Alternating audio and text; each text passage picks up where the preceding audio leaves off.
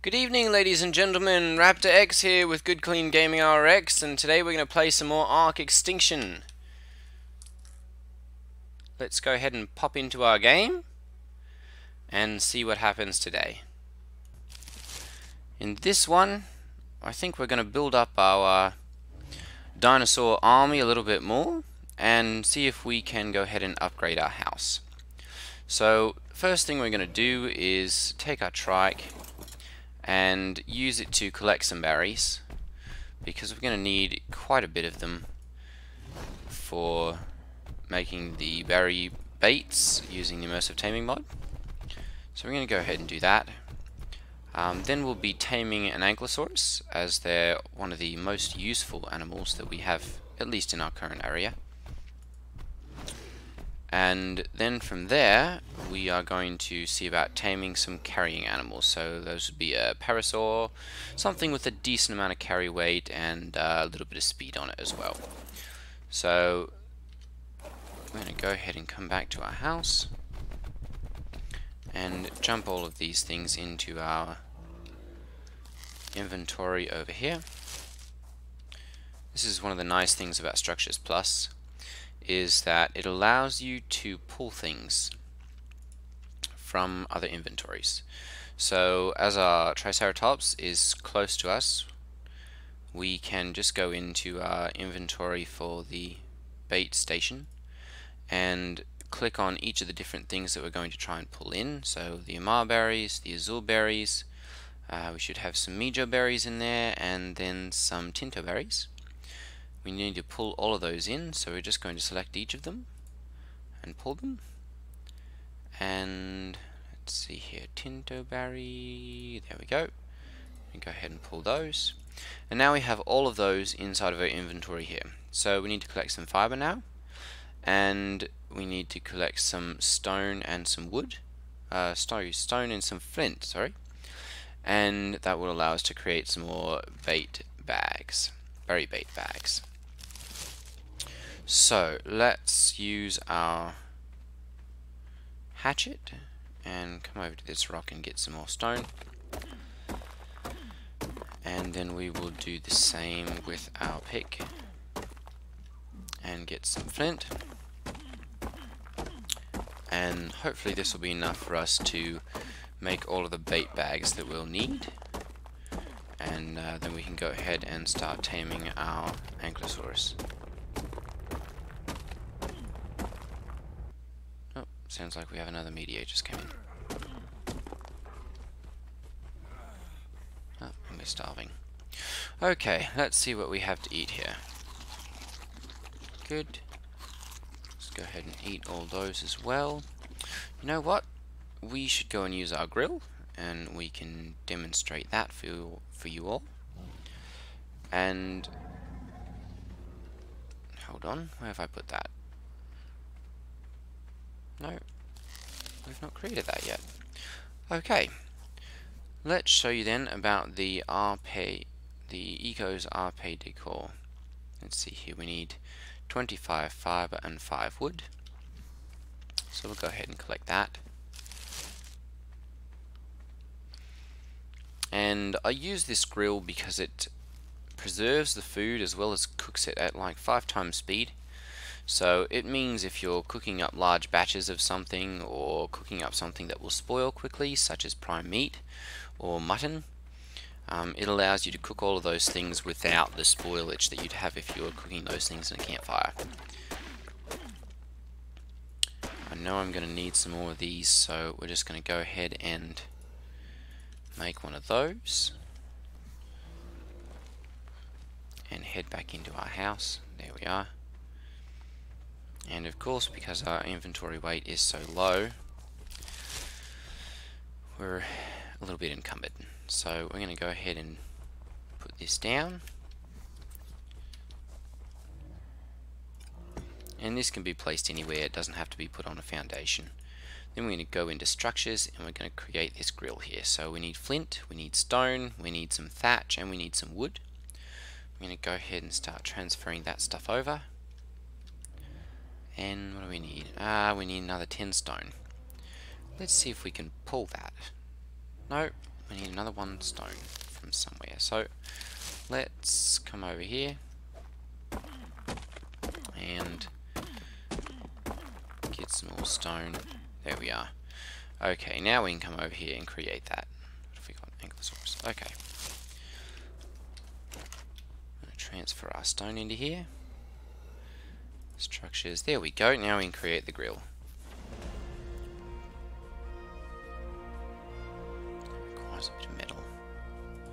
I wonder if we can pull in enough here. No, we don't quite have enough. Okay, let's make one of those as well. Transfer both those over.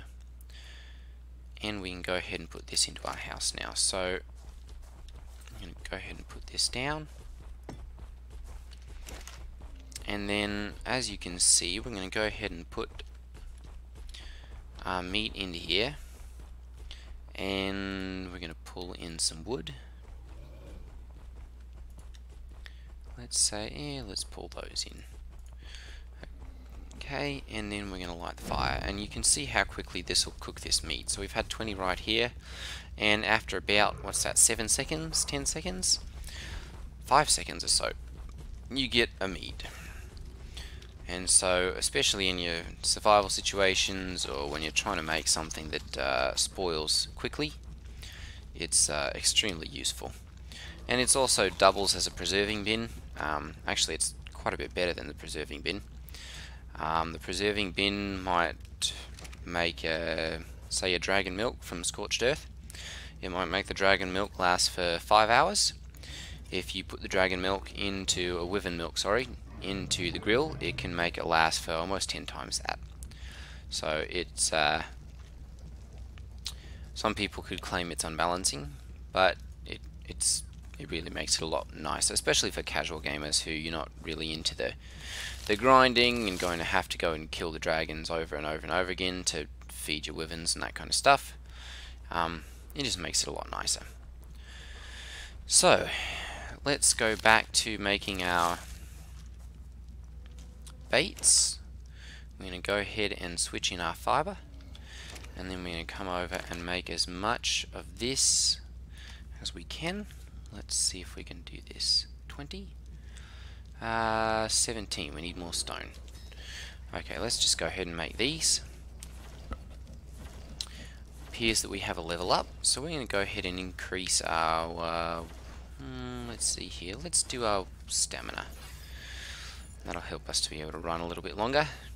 We've reached level 20, so we're going to go ahead and unlock the refining forge, the smithy, the metal pick, the metal hatchet, and make sure that we get the S+1s of each of those stations.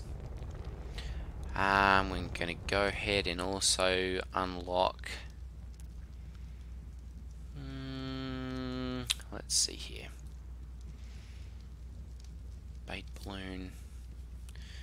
I think we'll just leave those. We'll store up our stockpiles a little bit, our points a little bit. Preserving bin, no, we've already got a grill for that. A feeding trough. Let's go ahead and unlock that. We're going to need that. Okay, now we can go ahead and switch our spark powder into our bait station and create as many of those as we can. That'll take us to 10 of those. Let's make another 4 of our arrows. There we are. And switch both those in. And we need more fiber. Okay. Can't wait till we get to the sickle. That will significantly help. Okay, we're going to go ahead and start taming an Ankylosaurus. So there was one of them wandering around over here somewhere. Let's see if we can find that. Where did he go? Or she, whichever.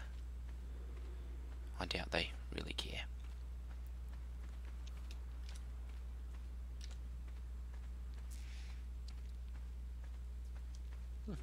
There we are. Okay, so let's go ahead and switch our berry bait ammo into our bow. And then come over here and see if we can tame this. some water first so that we don't die of dehydration. We've kind of picked a little bit of a hot place, I suppose, to settle for the first time. Let's see here, level 25 female. That'll work. Okay, we're going to go ahead and start attracting this. There we go. You can't take an eat off of that. There we go. And we've got a 20% taming already. So, as I said in my last episode, this really makes it a lot easier for taming some things. We're going to go ahead and tame the parasaur at the same time. There we go.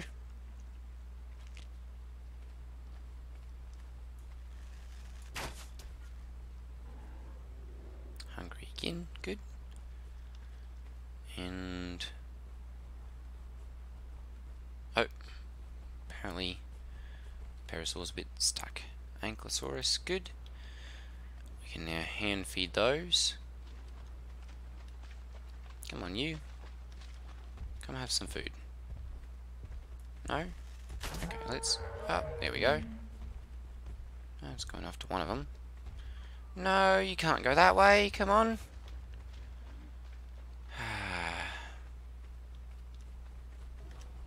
Ah, well.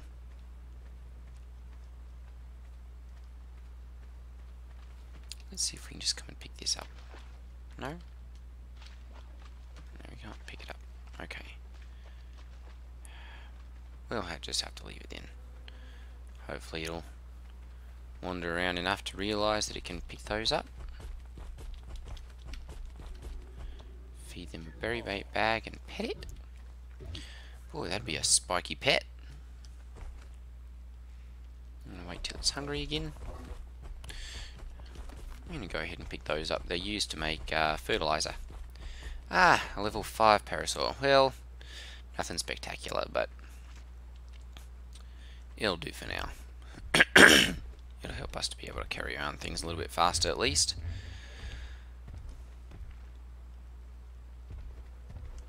Go ahead and pet it.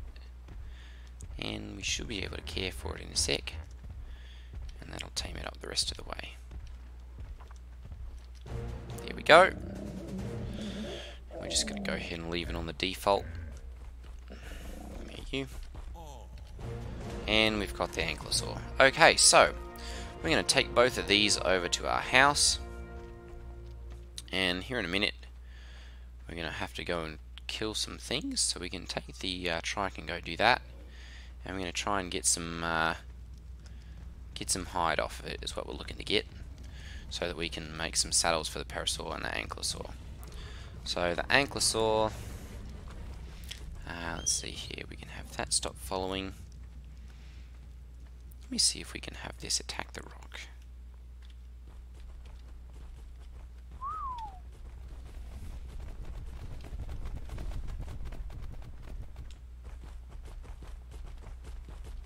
Level 37 ankylosaur. So this is the other nice thing about the immersive taming mod, is that it gets you a 100% taming effectiveness and also an imprint bonus. So it really allows you to get a little bit more of a powerful dinosaur right off the bat, a wild tame, and that will then allow you to, you know, get the higher level tames a little bit faster. Okay, we're going to get the parasaur saddle since we're going to need some of those. We're also going to come and see if we can get, there we go, so we've got the trank arrow. And go ahead and get that as well. Even though I really don't use those now that I've got the immersive taming mod, they're always useful for some of the bigger things that are harder to tame, or if you want to take things down the standard way. Okay, let's come over here and see about killing some dinosaurs, because we're going to need some food and we're going to need some hide. So we'll... what have we got here? We've got a Dilophosaur. Okay, so we're going to go ahead and use our bullet on this one, just because we're not sure exactly How dangerous? That's a level 10. Yeah, it should be a piece of cake. Here we go.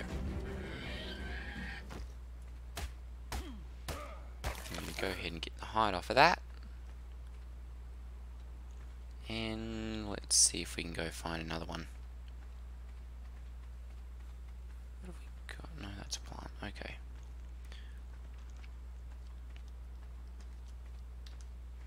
So the other thing that's very useful about the immersive taming mod is that when you're taming something like a pteranodon that generally flies off after a little while when you're trying to tame it, it seems to keep them more in the general vicinity, and so it allows you to tame them a little bit easier. It's not as you don't have to be chasing them all over the map to try and tame the things.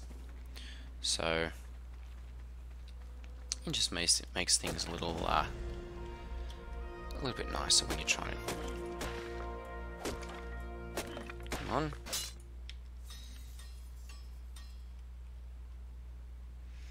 My goodness. What do we need here? More thatch. There we go. Okay, now we're going to get both those repaired.